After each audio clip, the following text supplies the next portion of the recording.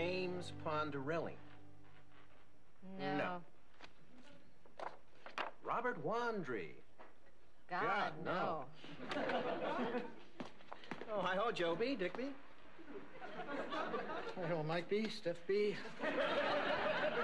I'll be you both. We'd be fine. You early birds looking for worms? Close. Actors. We're casting the titular role in the new PIV Super Series. Oh, Baby Steph and I just acquired the rights to a classic piece of American literature. Here comes Giddy Goose. What a coincidence. I did my college thesis on the symbolism in this book. Here comes Giddy Goose. Giddy Goose. Giddy Goose. There goes Giddy Goose. Oh, that is some twist at the end there. I just love that goose. See, he comes, he's giddy, and then he goes. The book's a powder keg of nonstop action and high drama. Sounds like a nice Saturday morning children's show. Jojo, this ain't no Teenage Mutant Ninja Turtles. I'm birthing this bird on Sundays, a lead-in for Vermont Today. Michael, I don't think a goose show will attract the same audience as my talk show. Well, a little goosing is just what your show needs. Meanwhile, could the casting director take 5 minutes and maybe get us some breakfast?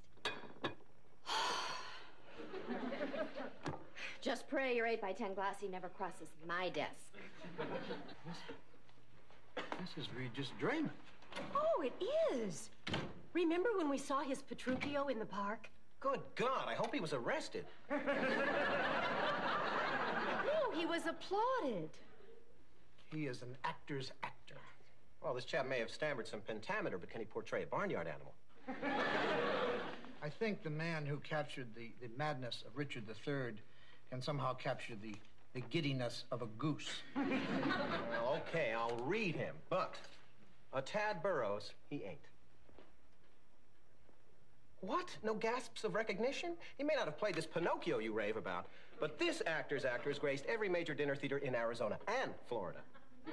See, we only go to dinner theaters in Colorado and Utah.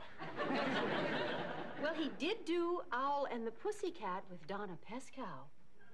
Well, then he has aviary experience, assuming he played the owl. Well, mock if you must, but serious dinner theater goers everywhere break into wild applause at the mere mention of Tad Burroughs. Oh, Tad Burroughs! Will you ever forget his barefoot in the park with Peggy Cass? He was masterful. And the roast beef was exquisite. Does Tad still have a shot at Giddy? Well, he's my fave, though Picky Dicky here is pushing some Regis Drayman. Never heard of him. Has he ever performed opposite Donna Pescow? No, but he has played opposite Glenda Jackson and Vanessa Redgrave. Like who's ever heard of those broads?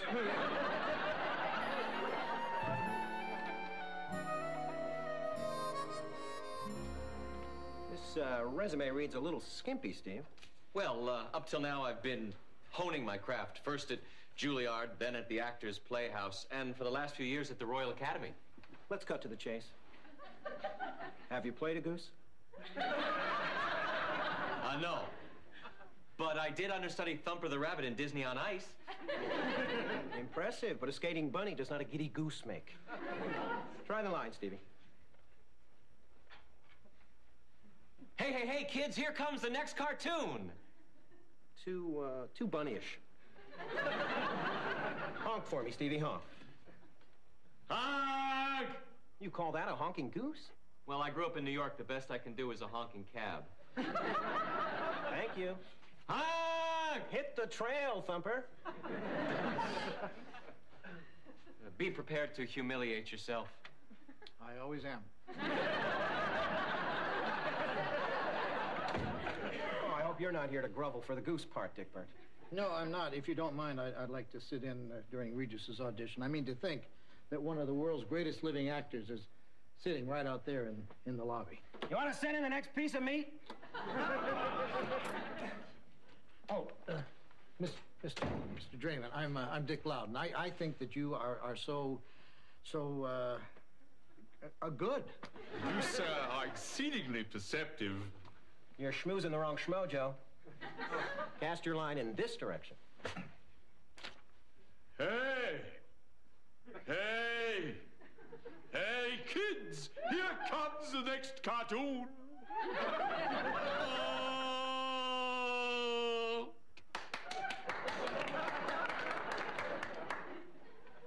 I keep asking myself, are American kids really ready for a limey honker?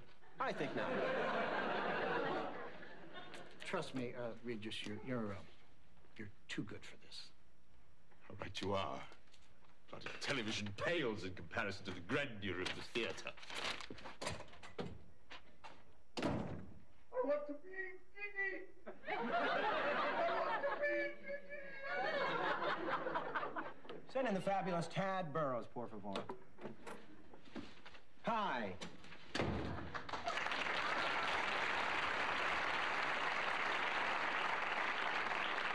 I'm Michael Harris, CEO and VP of PIV. This is my little helper, Dick. He likes to watch. You must be some talent to spearhead a media empire at your age. Now, this is what I call schmoozing. Now, Tad, rate your resume. I see you've had one stellar career in the chow and bow circuit, which leads us to the burning question. I know. Can Tad Burrows play a talking goose? Weave your spell on it. Hey, kids, here comes the next cartoon. Honk, honk! Genius. I mean, for a nanosecond, I actually thought there was a goose in this room. All better be careful where we walk. Dickers, we found our Giddy. Now, all we have to do is parade you past our prez. Oh, I love a parade. Honk! Save it, Tad. Right now, our Prezi is knocking back a bottle and then has to take a nap. Oh, to be that rich. Well, actually, my 6-month-old Spriglet owns the station. But not to worry, she'll do flippies over you. Honk! Oh, honk, honk, honk. Oh, come on, Dick, honk with us. Honk!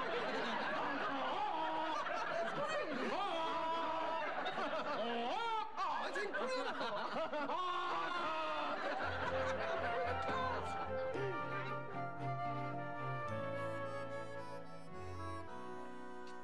All done? Finished your book yet? No, see, honey, Gord Vidal's latest novel is about 800 pages longer than Here Comes Giddy Goose. Did you know Tad Burrows played that dancing distributor cap in that spark plug commercial? Oh, I guess versatility is Tad's middle name. No, it's Jerome.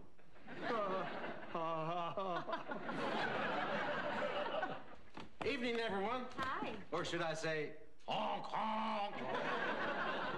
Oh, I feel so much better after my nap. You know, George, the mattress reminded me of my mother's mashed potatoes. You mean soft and fluffy? Nope, I mean hard and lumpy. Hi, Michael. Stephanie. Tad, allow me to introduce my spouse and spawn. Mother, Goose, Papoose. Oh.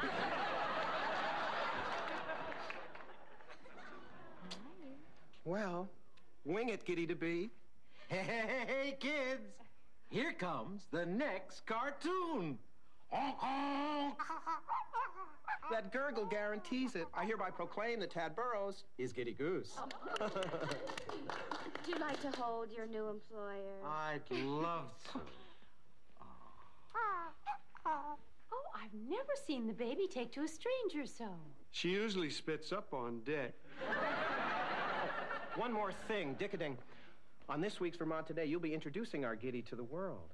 Gord Vidal is my scheduled guest. I've spent the whole week reading his book, his unbelievably long book. Well, Stephanie made me veto Vidal the second she found out it wasn't Sassoon.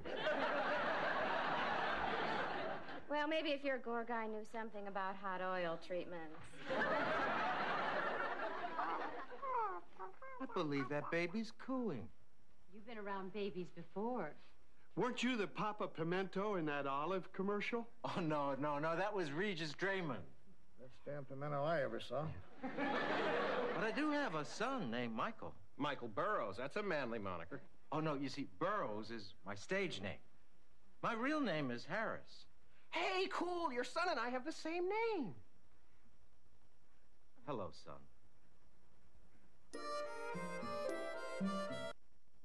This can't be true. I'm afraid it is, son. Stop calling me son. This man's an imposter. He's a wolf in goose clothing. Look, I'm not surprised you didn't recognize me. I mean, after all, we haven't seen each other in over 30 years. I thought you said your father was blown to bits by the Red Baron in a catfight over Germany. That's dog fight, kitten. I believe the Red Baron was World War I. You were born in the 50s. That means your mother would have been in labor 35 years. Maybe I liked it in there. Look, I know this is a lot for you to take in, but I am your father, and I have proof. You have a small birthmark in the shape of a mandolin on your left buttock. He does? He sure does.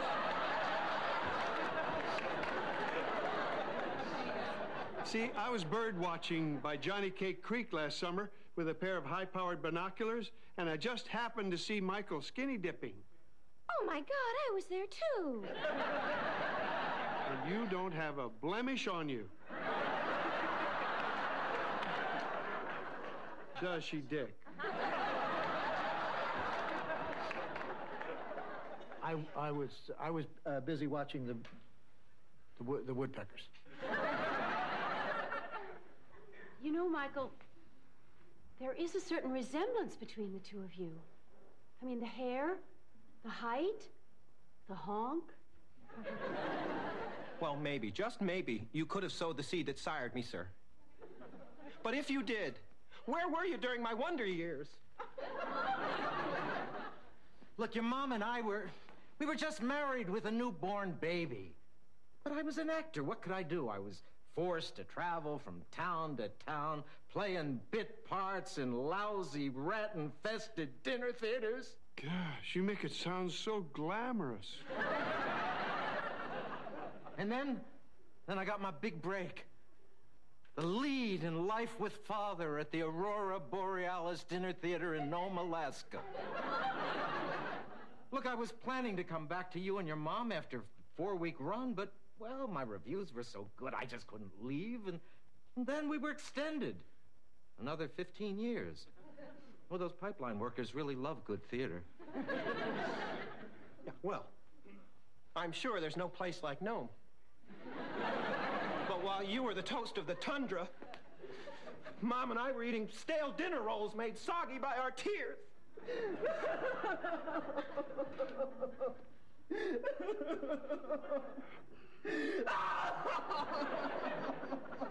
Well, I don't know about you fellas, but I sure could go for a nice tossed salad. We just had dinner. I'll put bacon bits on it. Why did God make me so weak? Michael. Save your breath, Hippocrates. I'm too upset for one of your act mature and be forgiving speeches. I was just going to say your fly is open.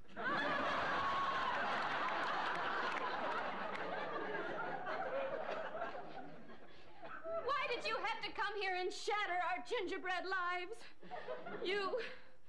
You thespian.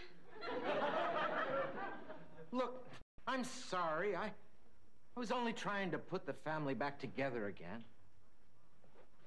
I saw your mom. I spoke to her. She told me where to find you. Then she told me where to go.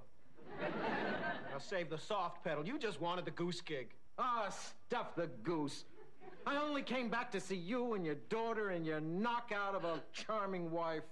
You know, Michael, there's something about this guy I like. Look, mistakes, I've made a few. But then again, not too few to mention. Can't you ever find it in your heart to forgive me? As far as I'm concerned, my father's body was ripped apart by enemy bullets and eaten by German dingoes. And I want to preserve that beautiful memory. Oh, well, I'll just go pack my trunk and head back to Nome. They love me there, you know. Michael, say something. Wait.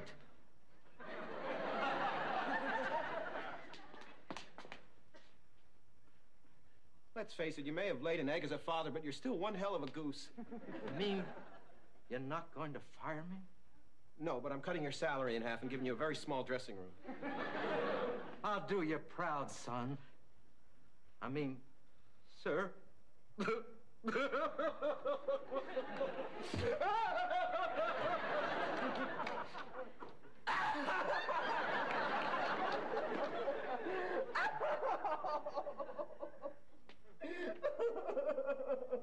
Like father, like son.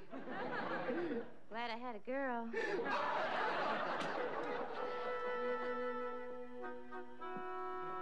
Michael, I just saw Ted coming out of the broom closet. You mean his dressing room? It's only temporary, just until Bud gets out of the third stall. Well, that could be a while. He borrowed my Gore Vidal. Michael, you know, there are going to be kids watching.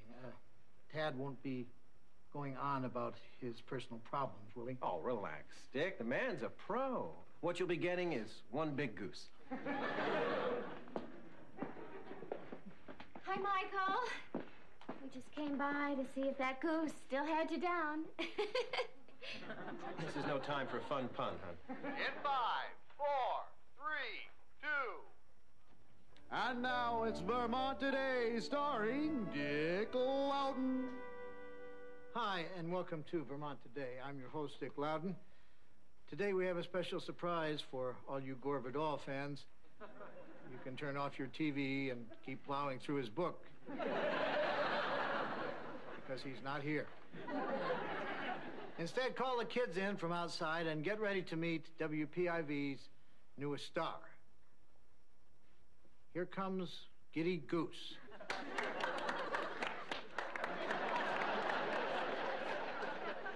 You want to wish me good luck, son? I'm not your son. I'm your boss, and you're my bird.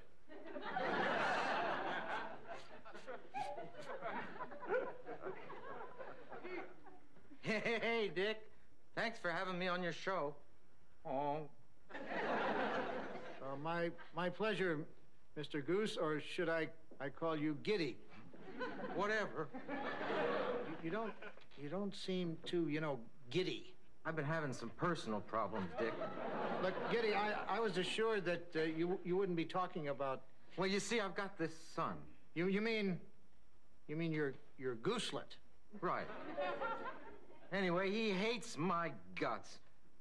See, I've just been getting so involved in my own career, flying most of my life from one dinner theater to the next. You mean bird sanctuaries?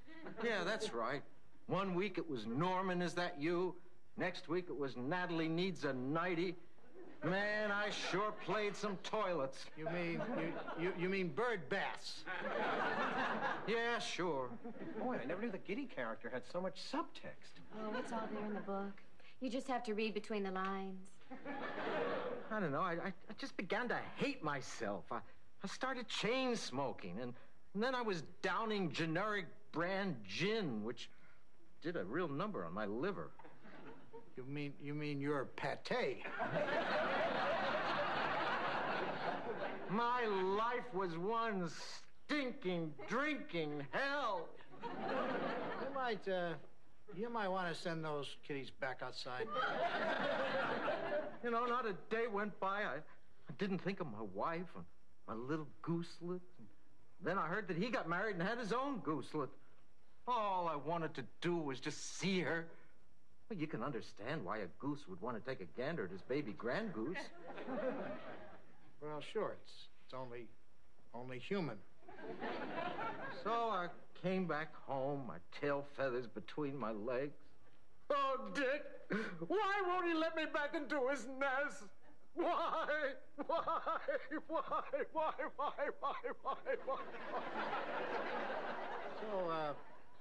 So, what kind of cartoons will you be showing? Holy analogies, I get it. It took the wisdom of a goose to make me see how much he loves me. Oh, Cuppy Tad's my dad. Fly to him, Michael. Fly to him. I forgive you, my fine feathered father.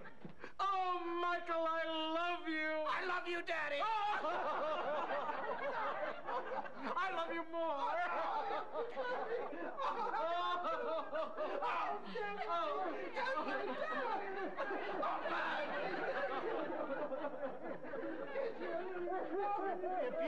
If you want to see more of Giddy and his gaggle of merry gooselets, tune in every Sunday before Vermont Today. This is Dick Loudon. Oh, what the hell? Hello. Hi, my name's Vernon Wilson. What can I do for you, Vern? Well, I'm estranged from my son, too. Did I mention we're both chipmunks?